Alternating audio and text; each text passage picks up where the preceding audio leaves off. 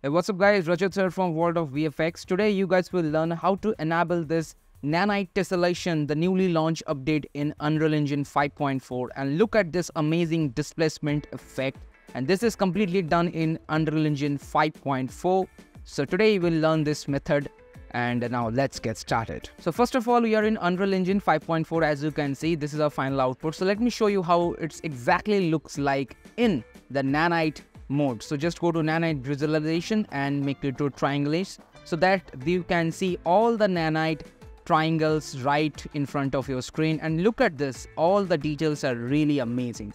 Alright, so let's recreate it. So first of all, I'm just making a new level, empty level, and press create. So first of all, you need to create the environment. So go to Windows Light and Mixer, Environment Light and Mixer, and create all these settings. Go down and you can find this option called volumetric fog. Simply check this on and now close. Okay, after that we need to create our materials. So just right click, new folder, and name it to material. Enter, right click, and you can find this material and name it to material 1 and enter. So this is our very basic base material. Now before moving forward, you need to do some very basic changes. So this is your content like Nanite Tessellation configuration, where you can find this option called Default Engine. Just double click, and now you can see these two lines I have highlighted. And by the way, I just pasted these two lines in my description box below. You can go and copy, and make sure you have to paste this after here. And now you can close it and restart your Unreal Engine.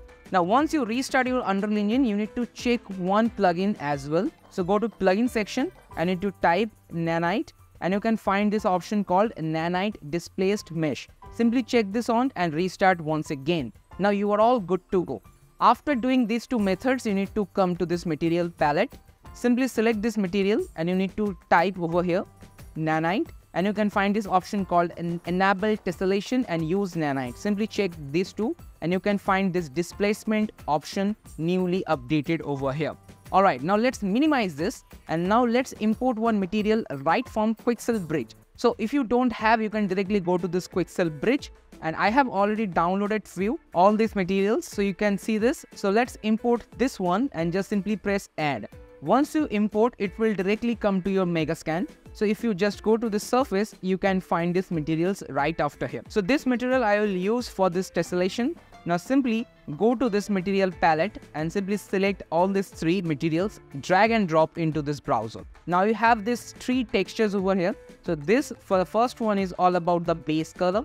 Simply connect to this base color. Now this is the texture samples. This is basically a normal map.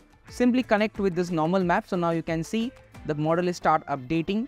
And now this is the most important part. You have these three options, red, green, and blue. So first of all, connect this red one to this ambient occlusion so that you can get some kind of, contract shadow. Then there's a green option. This should connect to this roughness. And the last option is the blue, connect to this displacement map. Once you connect, you are now all set to go. Now simply close this palette. Simply select this and you have to type over here Nanite.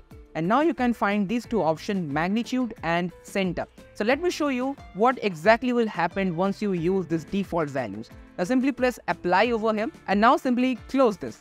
Now you need a landscape, go to landscape and make all like default and then press create. And now I'll just create some very basic level of terrain so that I can see the displacement. So just make a very normal kind of a terrace, and now just make selection. And now I need to turn on Nanite mode here as well. Simply select the landscape and type Nanite, and you can find this enable Nanite. Simply select this and build data. So it will build the entire landscape for the Nanite tessellation. Now you can see this type of a creepy shadow over here. Don't worry, it's all normal. Now once you create your materials, simply select this material and simply go down. You can find this landscape material. Simply drag and drop into this here. And boom, you can see this amazing displacement right in front of your screen. Now if you notice, this is too much displaced over here. So now what I'll do, I'll just double click in this material and I'll just moving it a little bit here and need to type over here in Nanite, and now you can decrease the magnitude. So let's 0.5 and apply. Now once you apply, it will automatically apply like this. Now if you notice, this displacement is start decreasing. But if you notice, this is too much repeating texture. So now you need to adjust the UV map coordinates. So what you need to do, simply tap and then type texture and then coordinates, and you can find this option. Simply select. Now this will basically helps you to coordinate all the textures. Now simply select this texture coordinate and you can find this option U tiling and V tiling. Simply decrease it to 0.3 by 0.3 and now connect all this with all the UV maps. So simply just connect with this UVs, and now once you've done, press apply, and now you can see all the repeating textures are gone, and this is your displacement. Now simply press save, and now you can close this. Now let me show you how you can use HDRI and create some realistic lighting effect in front of your screen. Now simply type over here like HDRI, so HDRI, and this is my HDRI ground. Now simply click here, light, and make HDRI backdrop. So now this will basically help you to create some realistic light effect to interact with our Nanite tessellation option. Now simply move this down under this and now increase the shape to somewhere around 2000 and increase the intensity to 3. And now if you notice, it start already reflecting, but still it's not looks that much real. So what I'll do, I'll just go down environmental dome and simply type sky and simply this sky sphere texture. So now this will basically create a dome effect in front of you. Now I need to replace the sky. So I'm just drag and drop our new HDRI with this. Now simply turn off this, and now if you notice that HDRI start adding light over here. Now we use a post-process volume. So simply click here and type post-process, and you can find this post-process volume. Click here and type infinite and simply turn this on. And now close this and just go down. Exposure should turn on and decrease the exposure so that you can see the real lighting effect. Now simply turn on your directional light, and now let's change the directions of this light so that you can see some realistic effect over here.